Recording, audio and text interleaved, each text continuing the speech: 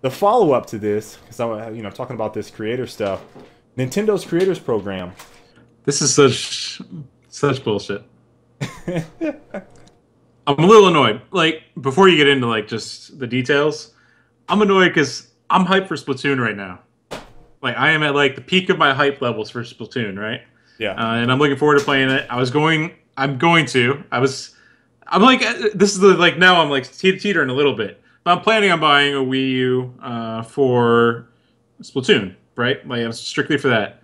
But I want to create content. I want to do videos and that kind of stuff. Uh, but because of the Nintendo Creators Program, there's gonna be a ton of restrictions on how that needs to be handled. And you can go ahead and rant through them, since I imagine you have them listed somewhere.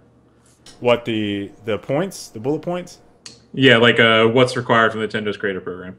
Uh, kind of. I was going to give. Hold on one second. Let me find this exact.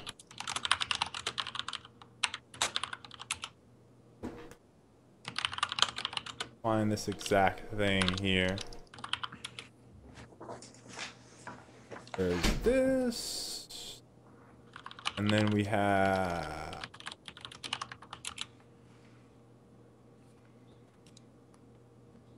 Here it is. So here's the article that I initially read on it from Polygon, and the original source is in Nintendo. I don't want to sign in and read these details. Here we go. So, Nintendo's Creators Program is a service through which Nintendo gives you part of the advertising proceeds it receives from YouTube for your Nintendo-related YouTube videos. There's a little diagram. In the past, advertising proceeds that could be received for videos that included Nintendo copyrighted content, such as gameplay videos, went to Nintendo according to YouTube rules. Now, through this service, Nintendo will send you a share of these advertising proceeds for any YouTube videos or channels containing Nintendo copyrighted content that you register. Then it goes through all of the kind of how to get started. Registration rules. You can register single videos or entire channels. When you register a channel, you will be eligible to receive a share of advertising revenue from Nintendo for all videos included in that channel, regardless of their content. If you only want some videos to apply to this program, please register each video individually. So, look, there's a lot of wonkiness in this. The advertisement revenue share is 70% for channels and 60% for videos. And it says this rate may change arbitrarily. And in order to comply with applicable law, blah, blah, blah. That's pretty much it. Payments are 2 months offset. That's pretty standard with things like Machinima or some of the other networks out there, Full Screen. All those guys basically go back and they after you've accumulated 2 months worth of revenue for them, then you start to get your first payment. So, look, here's I think PewDiePie probably said it the best. And each developer is probably, each developer and publisher has and is entitled to do whatever the hell they want with their game. The bad part about this is that from a content perspective, I think that a lot of publishers that aren't on board with this and don't get it necessarily are missing out on what a lot of YouTubers say, hey, this is free advertisement for you. You would be crazy not to accept this free advertisement. And I feel like on some levels they're right. There were some arguments I saw saying Nintendo is too big, especially for their IPs, to feel like that, a YouTuber or a, YouTube megastar is going to somehow, push the sales for their games. Now, someone like PewDiePie can definitely make a dent in those sales. He kept, for example, Skate, was it 3? In the top 10 most played games, I want to say, in the UK for like, this is like 7 years after the game released, After it was right? out, yeah. 7 years, like nobody plays that game. Like nobody plays that game, right? So saying that that game or someone like that would not have impact on your game is crazy. Where it becomes, I think, really pivotal is if you have, let's say, a game like Call of Duty or Minecraft. Those are two ones I think of. Team Fortress is another one, but they're on a smaller scale. So we use Team Fortress because I think they're more applicable to what Nintendo's size would be. A lot of those guys are content creators from the development standpoint of we're going to mod stuff in game, we're going to do all these types of things. And what that does is it keeps those core group of 50,000, 100,000, 200,000 people actively playing your game.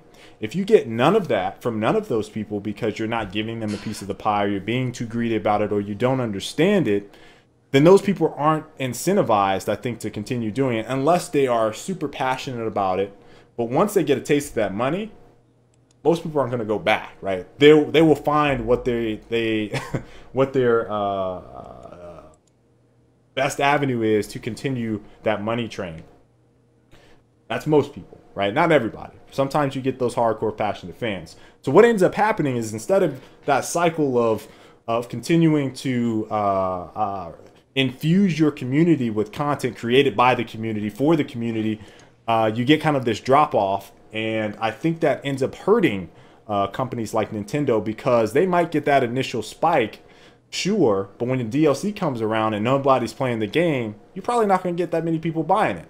When you got an extra hero or whatever, you got a free-to-play game, and you lose that initial hype because you don't have that community that's being reinforced to create content and be involved in the game, you lose out. So in situations where Nintendo, yeah, they might make some upfront sales, but if you don't have a community that's actively making content or producing things for your game, you lose out in the end. And so that is something that I feel like on some level, I think they don't understand. Now, Nintendo has pretty much just straight up made the program like a network. So I don't really see why it would be too offensive to too many people. But the one point that I think PewDiePie made is that, and Jim Sterling reinforced it, is that they're not Nintendo's. Those aren't Nintendo subscribers, right? Like the 35,000 people that I have on my channel, those aren't Sony. Those aren't Nintendo. Those aren't EA. Like I put that together, right? So you know, I think that they have to think more strategically about how they want to perhaps make revenue off of that and be successful off of it. But that's the one point I think that probably reigns the most with me. It's like, hey, that makes sense, right? The biggest thing to remember, though, is this is totally something that hasn't been backed up. People suggest that this is reality and the result of YouTubers, but all the statistics I've seen for click-through from YouTubers to game downloads suggest it's not really impactful. Oof. Pocket, that's... look, you're pretty strong. I think you're pretty strong opinionated on this one. I could say from working at Edge of Reality and having a YouTube focused media campaign, that is absolutely false. And you know, the sales for our game were completely and for sure driven by you know, YouTubers, and I think that you're underestimating their power to actually blow a game up. Another good example for at least someone, again, a PewDiePie scale is what is the name of that game? Flappy Bird? Flappy Bird, yeah. Flappy Bird. So Flappy Bird was not on the radar. It was not on the radar. PewDiePie made one video on Flappy Bird, and you see this gigantic spike in their sales.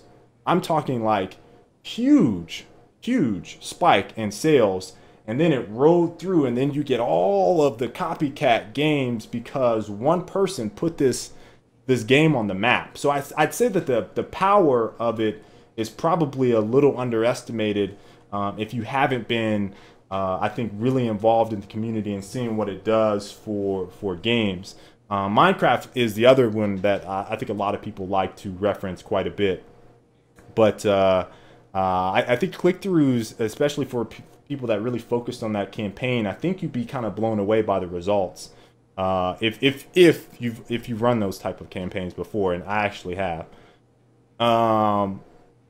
So, you know, I think that, again, the publishers have the control, the developers have the control of their own IP titles, whatever. That all makes sense. I think if you're not fair about it and you try to be a little too greedy, and in this case, I think Nintendo is like, look, the percentages are kind of off, right? I think they're a little unfair, but 70% makes sense to me, but 60%, you're getting on the side of like, that's a little too greedy for me. This is like 80%. I think that there wouldn't be people really up in arms about it.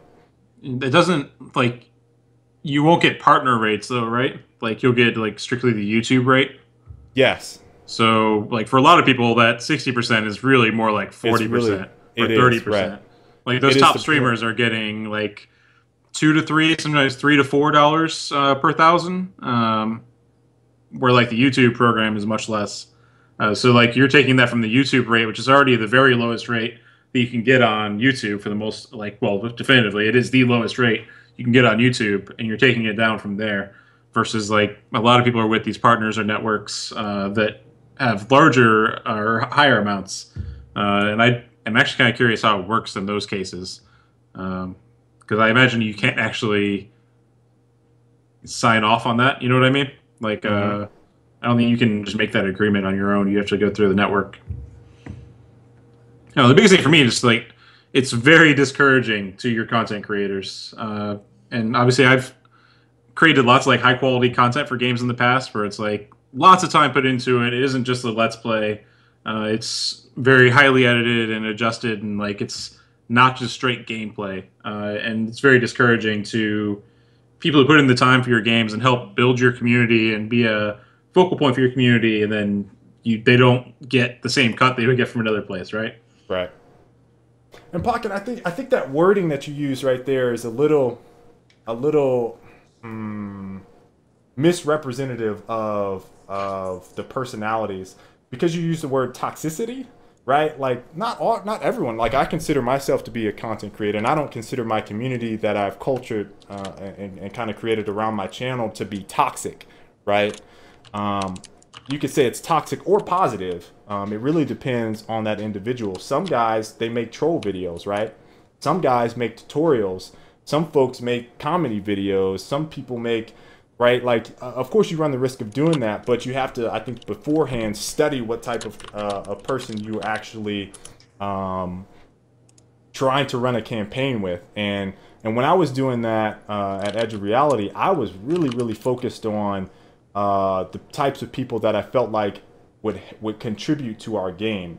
And not everyone on YouTube is toxic. Not everyone is a bad person there. So I think that's kind of a misrepresentation. And I'm not sure of the point that you were trying to make. Like, you know, yeah, sure, you run the risk of that happening, but not everybody's like that, right? So I think you have to do your due diligence beforehand if you're trying to run one of those campaigns.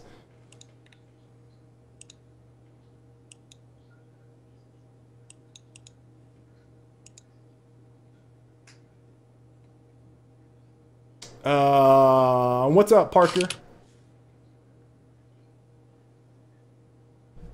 I don't have anything else. I am going to link.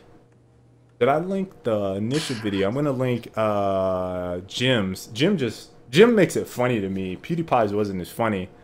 Jim Sterling is just hilarious. Very outspoken dude.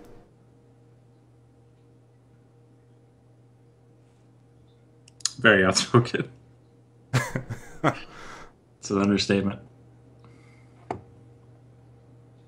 Uh, we could say, is it gonna be in history? Just so you guys can kind of, I would like watch it later if you can. Just bookmark it. It is a very good. It is a very good listen. Here we go.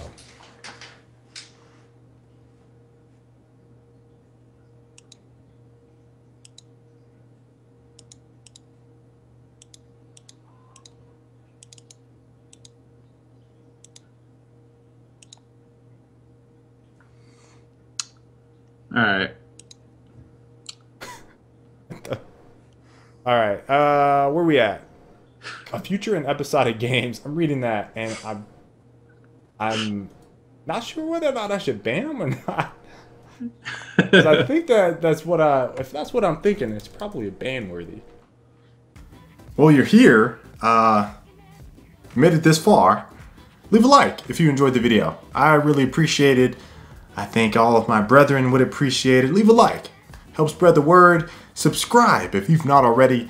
And we have a lovely video right there. Check that on out.